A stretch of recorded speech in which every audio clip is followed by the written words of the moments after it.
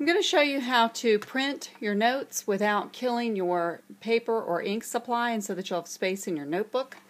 So you're going to start with the email that I sent you, and this one says I'm giving you Chapter 1. The first number is always the chapter, and then 6 is the section, and then with GP means with guided practice, which is probably how I will always send it. You want to open up that email, and then you want to open up the PDF. And if you're going to print these, you won't need to really save them. So we're just going to open up with Adobe Reader. Then you're going to go to the File Print. I don't know if this will work if you just hit this. Let me see. Yeah, it'll work that way too. So you can just hit that icon. Normally it'll come up with size. Now if you were to print it this way, you would see it just the way that I do it on the overhead or on the TV. And that's very large. Students, you don't need this. Parents, your students don't need this. So you want to go to the tab that says multiple. And you're going to want to print multiple pages. Now, some of your students would be happy to have the smaller pages fitting 4 of my pages on a sheet. That's not too small to read for students. And if you do that, you want to come down here and choose the landscape direction, because that way it will take up as much space on each page as it can. Now this is going to print 2 sheets. This last sheet right here is pretty important because they're going to be taking notes on how to do this and they'll need it for their homework. So this will print on 2 sheets and it'll look like this. Okay, now you want to save on color ink, so you want to go up to Properties and you want to choose the Color tab. And you want to choose Grayscale, and that will print everything in black and white. Even if my entire document is black and white, if it has any pictures that I have brought in from another source, like for instance, let me cancel all this for a minute, like for instance these figures on this page, this one's blue.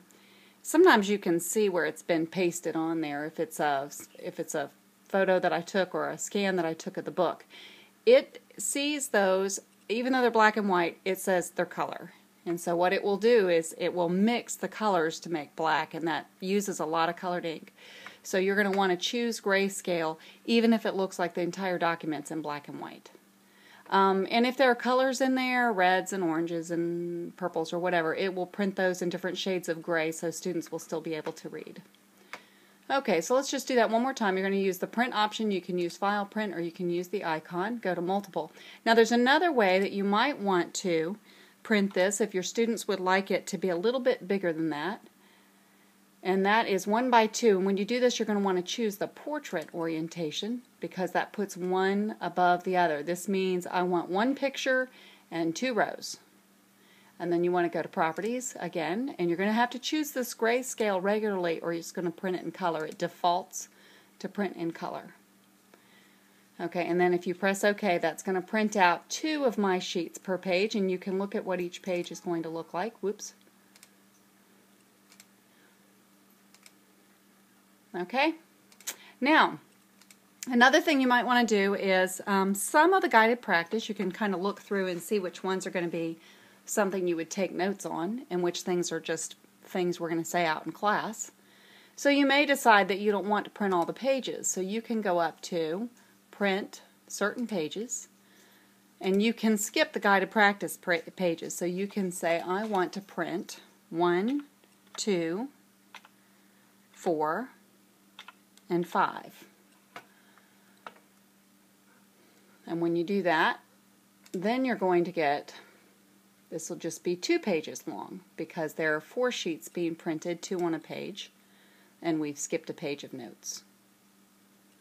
Okay, I hope this will help you to manage the amount of colored ink you're using and the amount of sheets of paper, and also students don't want that stuff so big all up in their face either.